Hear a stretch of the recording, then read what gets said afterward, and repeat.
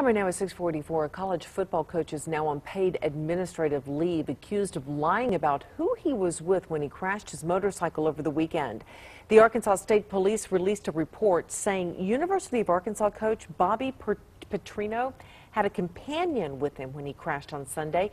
He had previously said he was alone. Instead, he was apparently with Jessica Dorrell. She's a 25-year-old who works for the football program.